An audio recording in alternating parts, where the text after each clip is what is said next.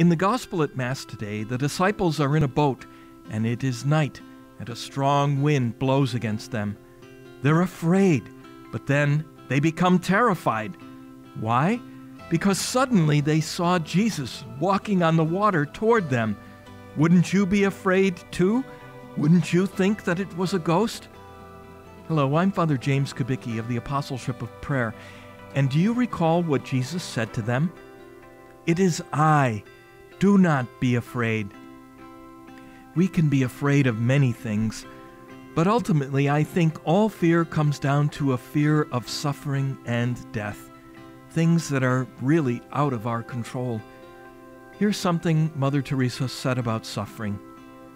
Suffering will never be completely absent from our lives, so don't be afraid of suffering. Your suffering is a great means of love, if you make use of it, especially if you offer it for peace in the world. Suffering in and of itself is useless, but suffering that is shared with the passion of Christ is a wonderful gift and a sign of love.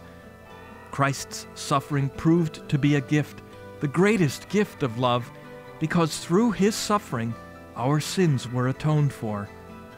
Remember that the passion of Christ ends always in the joy of the resurrection of Christ. So when you feel in your own heart the suffering of Christ, remember the resurrection has to come.